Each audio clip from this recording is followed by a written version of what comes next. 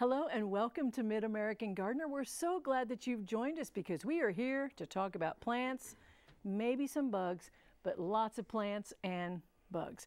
My name is Dianne Noland and I teach horticulture at the University of Illinois in the Crop Sciences Department, College of Aces.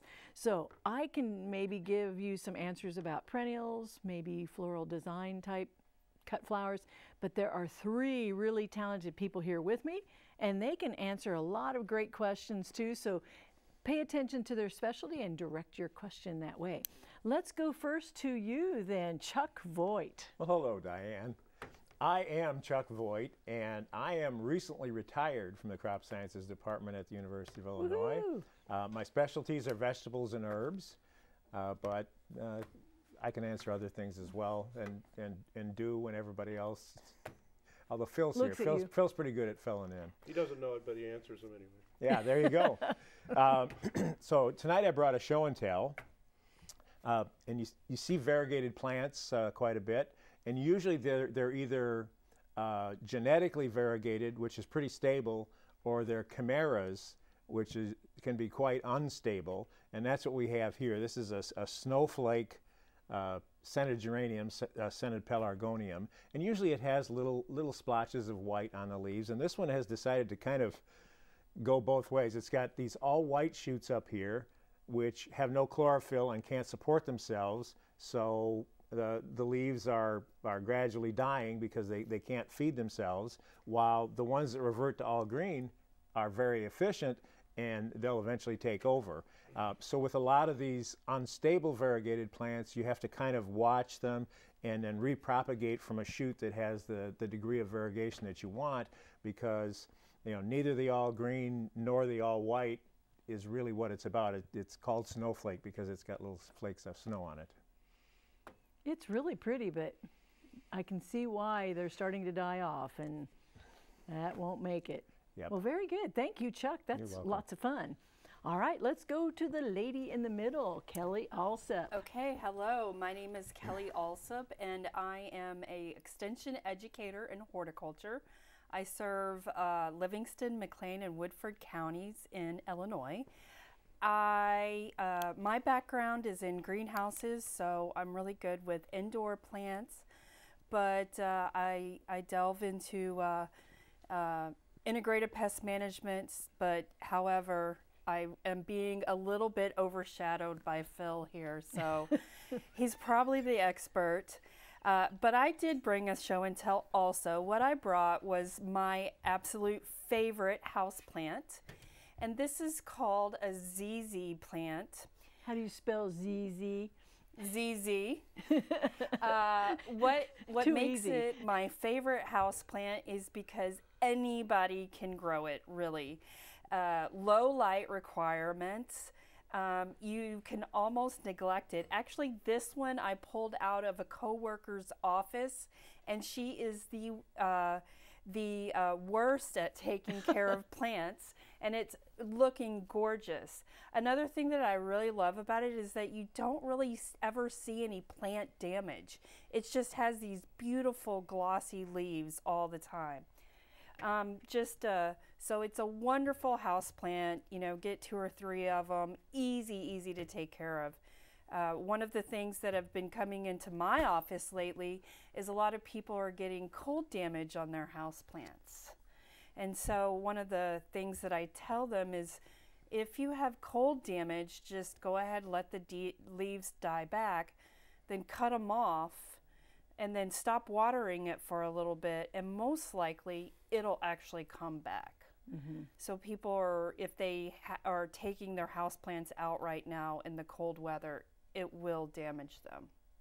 Because this one likes 55 degrees or more. Okay. It is really glossy and very attractive. Very pretty. Very I love nice. It. ZZ. ZZ plant. Do you know any botanical things that would make it easier to find if ZZ isn't on the label? Do I know the botanical name of ZZ plant off my head? Never mind. Look for ZZ, that'll be easy. Okay, thanks, Kelly. And now next to you, Dr. Phil Nixon. I'm Phil Nixon. I'm an extension entomologist at the University of Illinois, which means I do bugs. And I have an email from a viewer that says, I had little white worms in my raspberries that I believe are spotted-winged Drosophila. We also have strawberries, blackberries, peach trees, and apple trees. What can I do to get rid of them? Well, you can see by the arrows, the little flies are relatively small. They look very similar to the fruit flies that come in around your tomatoes in the fall and so on. But unlike the fruit flies, you will end up having these have a saw-like ovipositor, which means that they kind of have a handsaw for an egg-laying device, allowing them to penetrate and lay eggs into complete fruit. Although they do it after they start to ripen, they will hit essentially any berry, and that includes not only raspberries and blackberries, but also grapes and blueberry and cherries. They will get into some soft fruits such as nectarine and peaches, but really not into harder fruits such as apples are not really attacked, or pears. They will get into rotting or split tomatoes. They're not going to be able to get in through the skin of whole tomatoes, but if they're split, you'll get a little meat bonus in your tomatoes when you slice them. The larvae live inside and are quite small. We have been eating them for a long time, or several years anyway, and not known about them. They are pretty well widespread throughout the Midwest, and are essentially going to be in any fruit that you're going to pick when it's ripe. The way you avoid them is you pick it as soon as you can pick it, rather than letting it get ripe. Remove any rotting fruit or old fruit that you might have, any drop fruit. A good thing to do in the wintertime is to go out and remove any debris and so on. The adult flies overwinter in the Midwest and are waiting there. And anything you can do to pull away the leaf litter and so on to expose them to something else that will eat them before they wake up is just helps you out to a great extent. We primarily control this by sanitation, removing any fruit that has gone by the wayside. They will also live in some wild fruits such as elderberry and viburnum berries and even buckthorn berries. And so there are various sources around that they can be. Spinosad is an insecticide, many times sold as bullseye, that is effective with a couple of sprays. But for the homeowner, your best bet is sanitation. Sounds like complete sanitation too. Yes, Keep you on need it. to get every last berry, or strawberries are also attacked. You do not leave anything in the garden to feed these for weeks after harvest. Is there any season when they're particularly bad? When there are berries out. So that's, they tend to get more numerous as the season goes on, because they lay lots of eggs and reproduce quite well and build up. And many times you can see them on the outside of the berries if you look close. Okay. Like the pictures that you saw. All right. Well, that's encouraging. Thank you, Phil, very much. Let's go next to our Did You Know segment. Garlic is a member of the onion family. There are both hardneck and softneck varieties of garlic. Hardneck garlics have long stalks, while softneck garlics do not. That's it in a nutshell, isn't it? Since Chuck does garlic. Hence the name. Yeah, Or in a clove, as the case may be. Yeah, that's true. All right. Well, we have some colors and we're ready to go to the phone lines. Donald has a question about tomatoes, very appropriate, and let's go there on line 2 to Donald. Hi. Hello. What's your question? Well, I got some pots or rubber tubs that are 2 feet tall and 18 inches wide, and I put about 6 or 8 inches of mulch in the bottom and drill holes in it and planted tomatoes. Well, last year wasn't a very good tomato year, but I just wondered if I can do that successfully. So if we don't count last year, can he do that successfully? Well, probably. In that size pot, you might not want to use big indeterminate tomatoes. You might want to stick to something that's going to stay a little bit smaller, because you just don't have the soil volume to keep a 15-foot tomato plant going. Should work out okay. So smaller tomatoes like patio tomatoes or cherries or something like that might do a little better. Yeah, or some of the determinate or ones. a determinate. Okay. Yeah, probably not the more vigorous determinants, but Okay. just some of the regular determinants. Okay, so the question, your answer is yes, you can do the smaller ones. Thank you very much, Donald. And let's go to Richard's question. Looks like it's about ground ivy, and he's on line 3. Hi there, Richard. Hi, thanks for taking my call. You're welcome. I planted some vinca a couple years ago, and last summer I started getting that ground ivy, I think they call it. Is there any way to get that out of vinca, or do I just need to kill everything? Okay, so vinca, which I take it is the periwinkle vinca minor. Periwinkle. Okay. I'm looking at everyone else. It reminds me of a story I heard about Rosemarie Nichols. Her maiden name is Nichols. She's from Nichols Garden Seeds. And for punishment, when she was a girl, they sent her out. She had to weed the thyme. So when you get 2 competing ground covers, it really becomes difficult. Plus, with ground ivy, you get not just vegetative regrowth, but you get seeds if it's been there for any length of time. So even But it was just 1 year. It's just the last year. well, that Could you know, help. if you're going to have to be really diligent about getting rid of it, or go scorched earth and start over. Would use Roundup or something on it to kill everything, and then hopefully the ground ivy won't come back if it hasn't been established well enough. But it may take more than one application, because the ground cover is probably going to be more susceptible to Roundup than the ground ivy is, because it's pretty pernicious. Isn't that great? But that's often the case. You can also go with a glass half full, and that is that the ground ivy flowers are a tremendous source of food for pollinators and do great for that, whereas vinca is So, as far as if you're wanting to help with pollinators, Creeping Charlie or ground ivy is just great stuff that blooms early. You see the bees tanking up on it when nothing else other than the dandelions are blooming. Both of those are just tremendous pollinator plants. So it's however you want to look at it.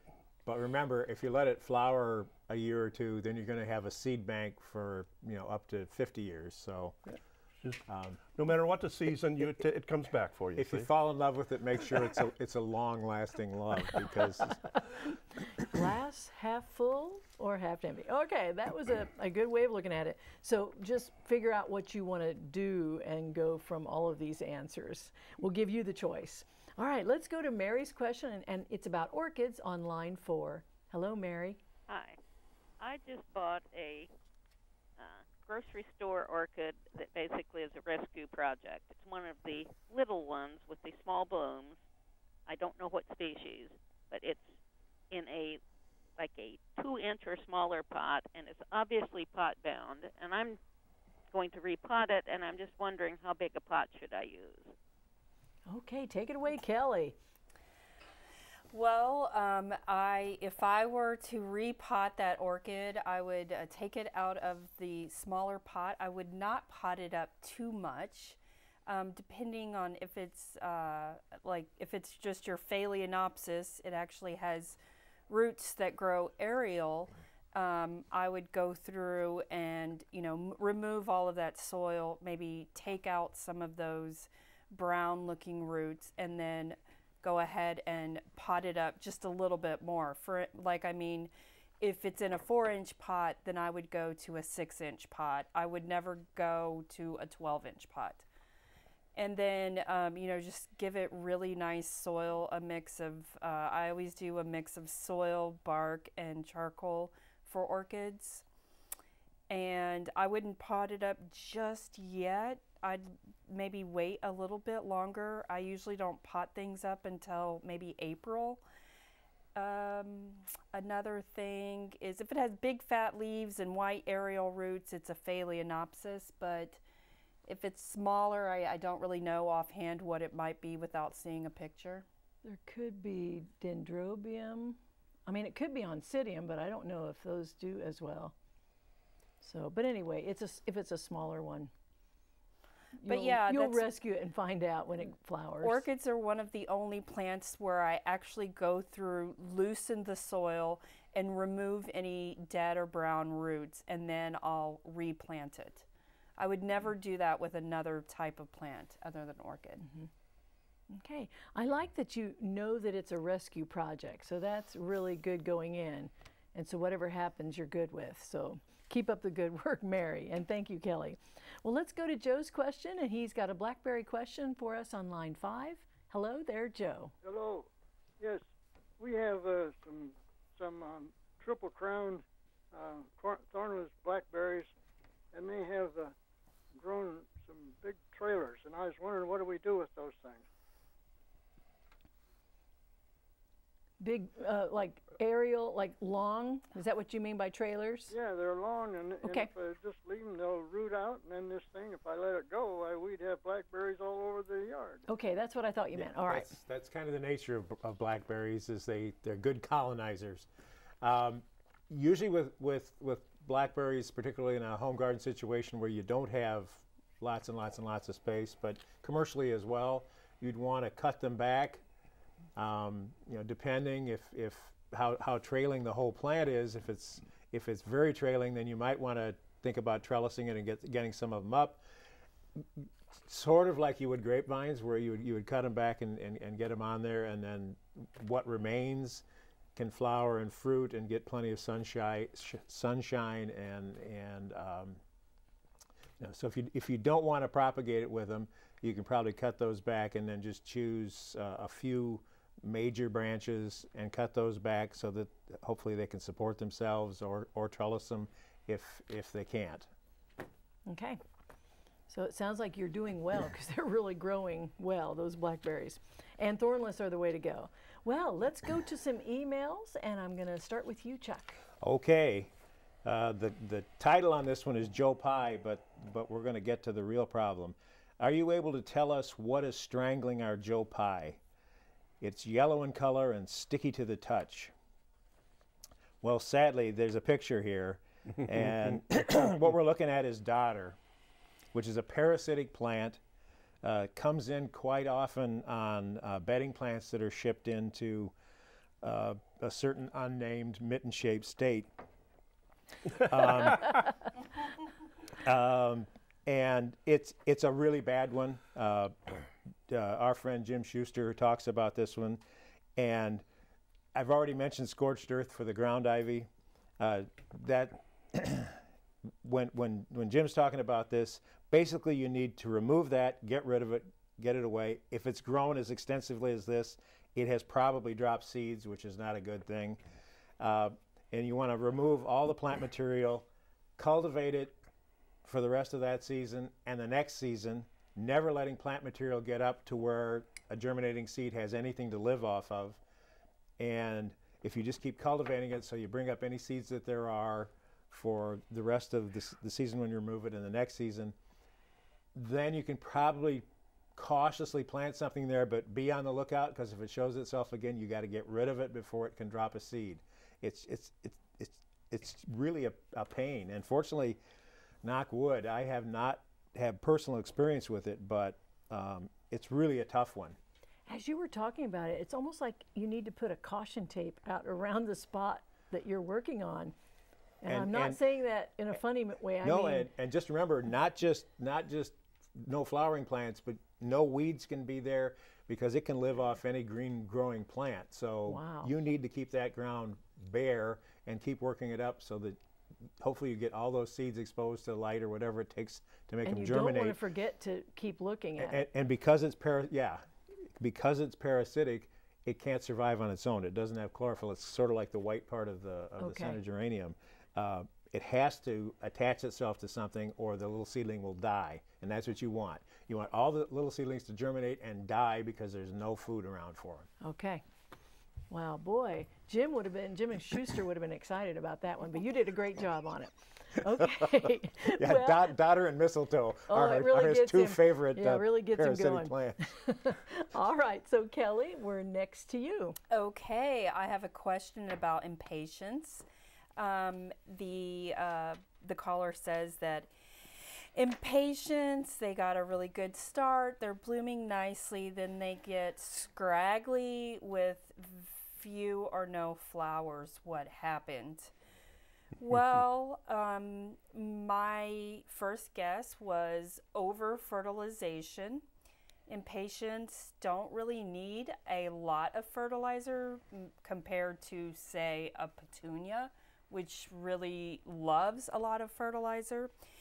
And so all of that nitrogen really caused that fast, leggy growth and sort of prevented them from flowering.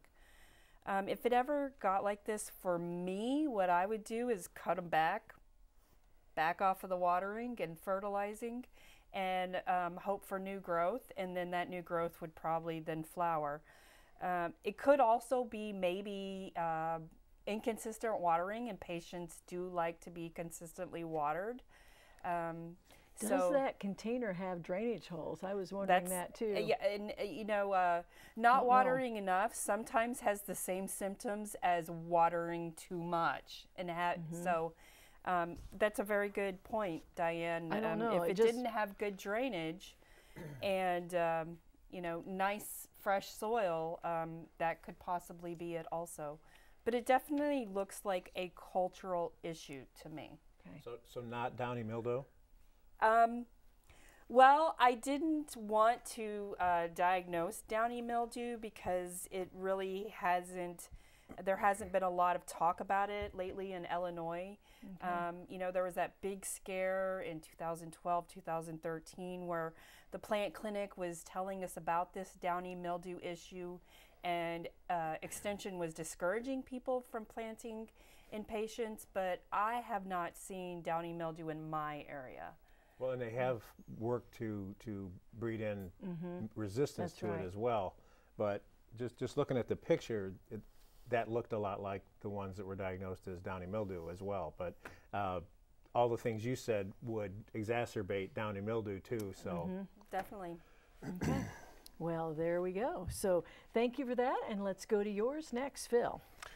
Renee from the Clinton area says that last year my thornless locust tree had millions and millions of pods. I assume she's exaggerating a little bit. For the previous 15 years, the pods were quite abundant, but last year the quantity was immense. However, this year I have no pods, none. Not complaining, but I was wondering the reason behind this conundrum. Well, it's a beautiful picture of a pod. Yeah, a beautiful picture of a pod. That's a pod only a mother could own. It is. At any rate, kind of like apple trees or other trees, as a matter of fact, when they fall under hard times and they feel like they might be kicking the bucket, so to speak, they try to have as many kids as possible in their last gasp. And remember that a couple and 3 years ago, we had a very serious cold winter. We had a couple of severe droughts. And even a plant that is good as the honey locust tree in surviving strange situations can end up with a problem. And so it would have tried to reproduce itself because it thought that it might be in bad shape, used up its energy, and thus, like an apple tree, which will produce very heavily one year and almost none the next if you do not judiciously prune off the extra apples, it essentially used up its energy and didn't have anything to produce seeds this year in all likelihood. So it's that sort of thing that's happened, and it will probably kind of alternate a little bit until it evens out, and it will probably go to a regular potty year every year for you. And honey locusts are very close to my heart because they're bugs got me my PhD, so I get to feel good about those. And an interesting little side note is they've done some research and to figure out, particularly when you have something like that has big seeds like that don't get around very much on their own, you wonder what was doing it. They've determined through some tests that probably North American camels used to be the ones that would eat these and move them around. When the pods are very green, they're very sweet, and they found out, interestingly, that New World camels, i.e. llamas and alpacas, don't like them, but Old World camels love them, And so that's apparently how they got around, and until they got the lawnmower to scarify the seeds and cut them up so they will sprout. You kind of had a bad time going on it for the last few thousand years, but now lawnmowers do a good job of getting us new honey locusts. Because we were all thinking, say what? When you were talking about that? Talking about my camels? That's really interesting. Oh yeah, there used to be camels in North America. Huh. But the New World ones do not like it. Not like it, so obviously the ones that were in North America were not the same ones that were in South America. Well, how perhaps. Very interesting. You learn a lot on this show. And Take some something notes. you can really use once in a while. Oh yeah, you can really use that. Just drop it into every conversation you have in the next week. Yeah, you'll be sitting by yourself. That's right. Well, thank you so much for watching. We always have fun. You have a great week gardening. Goodbye.